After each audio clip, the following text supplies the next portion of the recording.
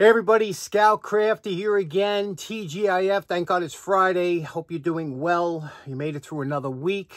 Boy, we got a great program scheduled for you today. Special thanks, a lot of you like the stroboscope we did last episode where we just cleaned up the case and went through the insides.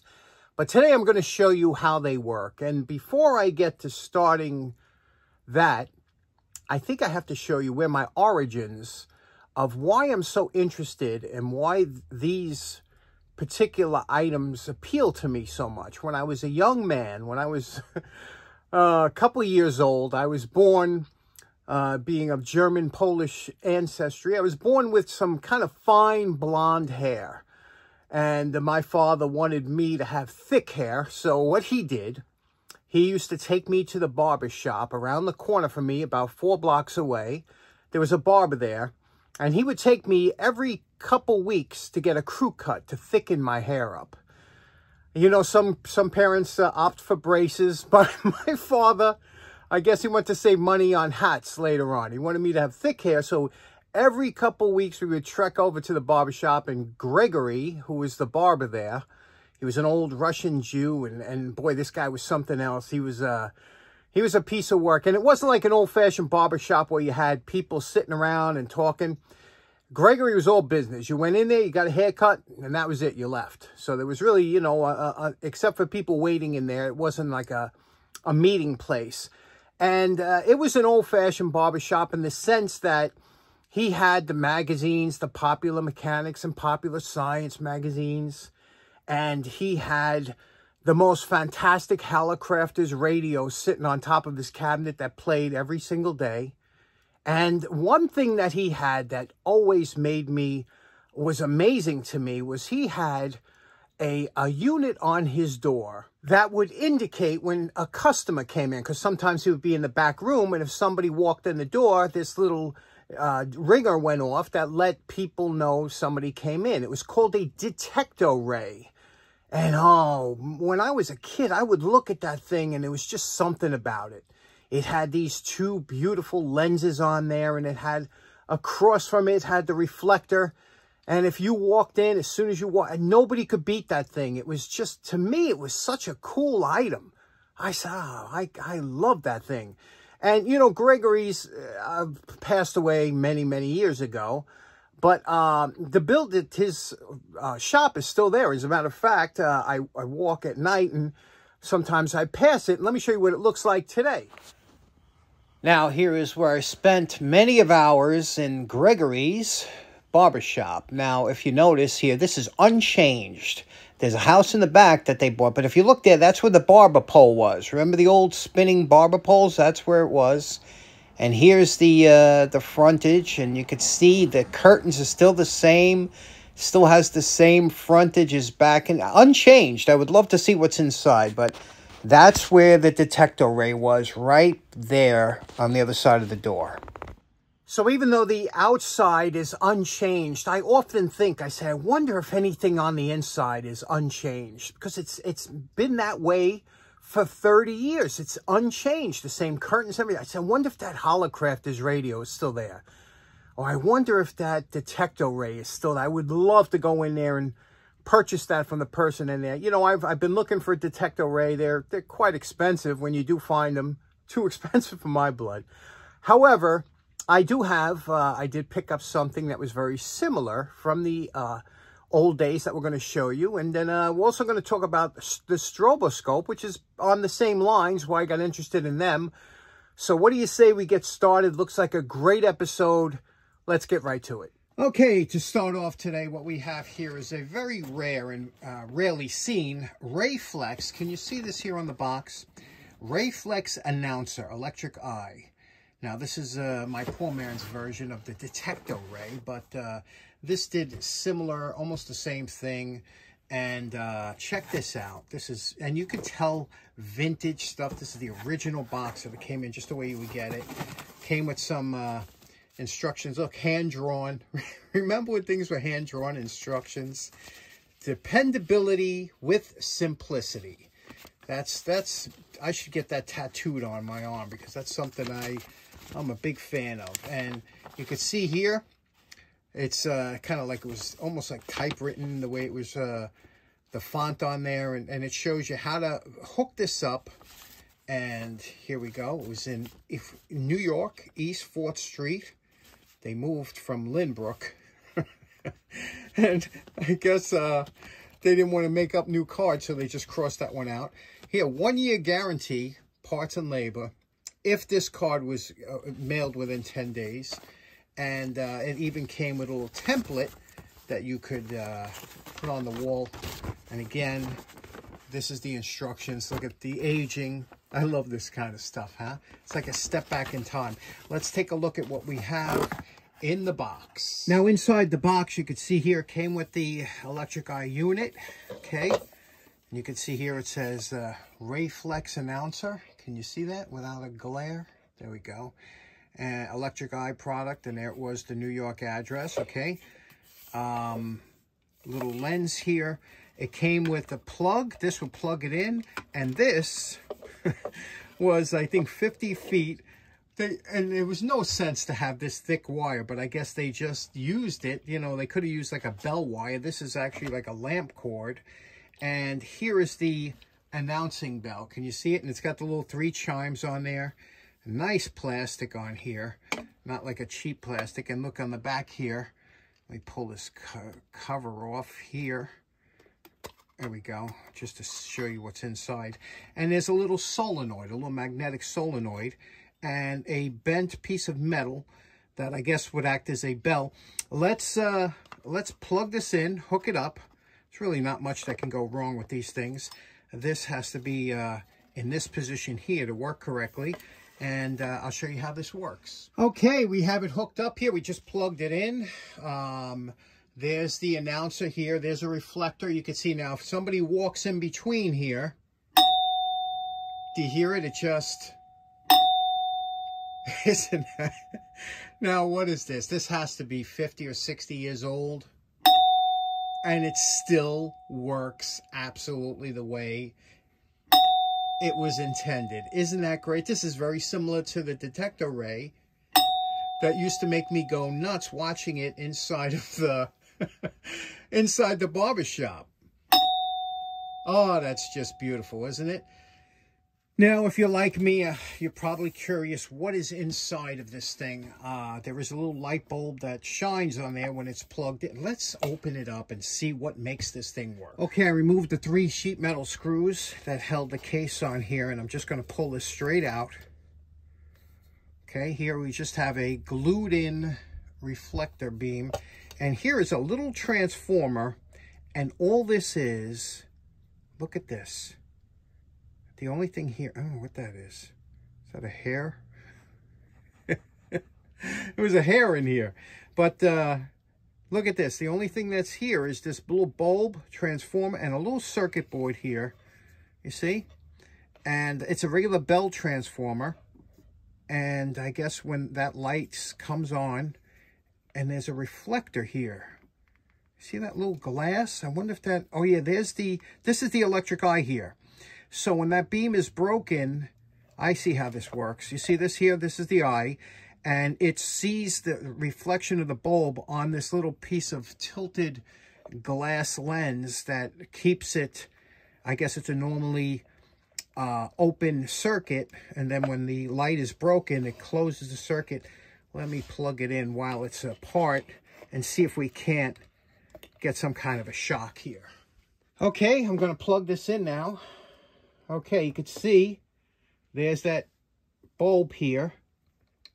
Okay, and I guess that, there we go, that it rings when you disconnect it, but that's very interesting. I'm just going to clean this bulb and the reflector, put it back together, but there it is. It's just a little, I wonder if that's like a 12-volt bulb. You can see when I move it away from the reflector, you see, it activates the bell if it's moved away. But that's that. That's still works after all these years. I can't believe. Okay, it's all back together. I cleaned the lens and the bulb, and it works just beautiful, doesn't it? Now, isn't that super cool? I just love that thing. I even as a kid, I thought that was the slickest invention ever. And the way they were made years ago, they were made to last. As you can see, it still lasts, still works great. And they were meant to last forever. Today, this stuff that comes out of China, and it's all temporary, it's all cheap, it's a plastic, disintegrates, and this is all metal. Do you know what I mean? It's a whole different thing. Next up, we're going to talk about the stroboscope. Let's get to that. Now, I think that those announcers are what made me kind of get into stroboscope. And when I found out what these were and how they work, they're basically to measure RPMs or also to stop frame so you can read things like in the textile industry and whatnot. And I'll show you how that works in a minute. Probably you might have experience with these back in the day when we were doing timing on your vehicle. And there was a little timing mark on the fly with the balancer, and you had to align it. And you would use a timing strobe, you know, which a lot of us used back then. I still think it's interesting. This one here is a little bit more diverse. You can use it for a bunch of different things, and that's what we're going to do. So let's open this up. This is a new one, and I'm going to show you how this works. Now, what all stroboscopes do is basically they put out a flash of light at different intervals. You can adjust it here. You can see, and it has an LCD display. You can adjust it. So if you keep adjusting it until the flashes go faster and they line up with whatever you have that's moving, that will stop frame. It'll make it seem like it's not moving anymore. Now, what they use this for is not just to check RPMs, but you can also, like if you wanted to see what belt number, before taking the machine apart, you want to buy the belt before you're going to order it, you could flash this on the belt until you could read it, and then you could order the belt and then take it apart. There's a whole bunch of things you could use it for. Also for timing vehicles, things like that. Checking to see if there's any distortion or lack of balance, things like that. So what I'm going to do is I'm going to show you. First, we're going to turn it on. You can see what happens here. Now, like I said, the one thing you're going to notice, unfortunately, with the frame rate of the camera, you might see some bars moving up and down with the flash. That's the only problem. Like the old TVs. Remember we used to have the bars that rolled? God, when was the last time we seen that? But if you look here, this is flashing now. And I don't know if you could see here. Can you see that flashing? It's, you know, right now it's flashing. It's going bink. There you go. Bink, bink. You see that? It's flashing. But you don't see every flash on the camera because of the thing. But you can change here. I'm going to move it up here. Moving it up. And you can see I can change it here. And you can see how quickly that flashes, but it's only showing a couple on the... So let's stop frame something, and I'll show you how that works. Okay, here I just put a piece of tape on the buffer wheel with a number 4, or it could be an arrow, could be anything you want. As this will spin, hopefully that'll stay on there, this tape. But as this will spin, I'll put the stroboscope on, and hopefully you'll see the stop. Again, there'll be some bars rising because that's the way it is. I'll try and cut off a couple lights so it's easier to see. And let's give it a shot. Okay, we have the stroboscope on. You can't see it, but it's blinking very fast. And we're going to turn the buffer on. Okay, now you see that? Can you see the tape? It looks like it's spinning slowly, right? Now we're going to adjust it over here. I'm going to adjust it till that stops. I have the knobs back here. There's a fine and a coarse. This is the fine, and you can see here we have that. I'm going to make it go to the top there. We have it stopped right there, right? Just about there. There we go. Now, let's take a look at what it reads. 3582. 3,582 revolutions per minute. You see that? Isn't that cool how that just stops? Now, again, if you want to check this, if for checking the RPM, but we could also, if that was a number on a belt that we had to read, we could read that. Now, believe me, that's spinning. As you can see, that's spinning, but that looks like it's staying still. This is why I'm amazed by these things. Let's try something else. Okay, here's another one of my buffers. Again, the RPM on this one's supposed to be 3,450 RPM.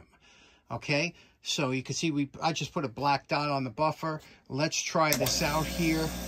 Turn. Okay.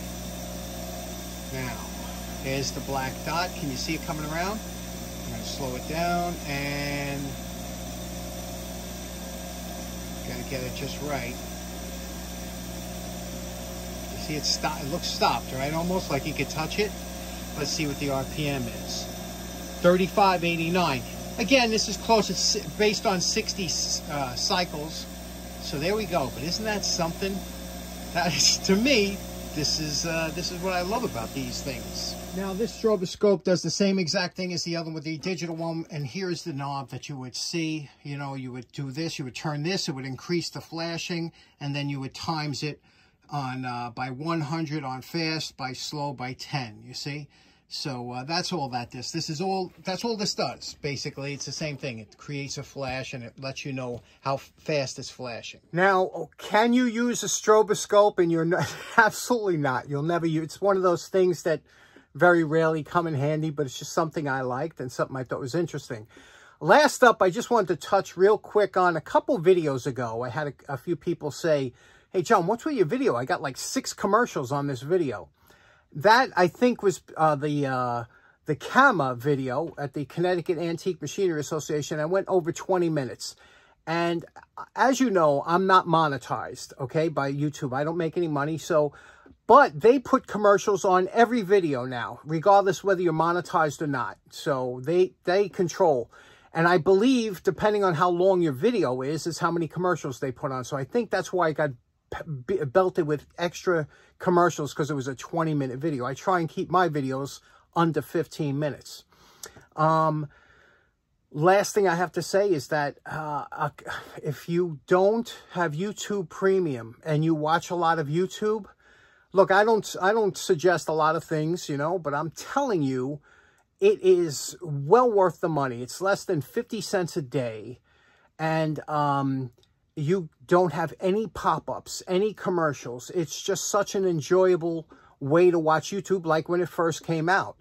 These commercials are just horrific when they're popping them and the pop-ups. It's just so annoying. So take it from me, try it out for a month or whatever. I promise you're gonna love it.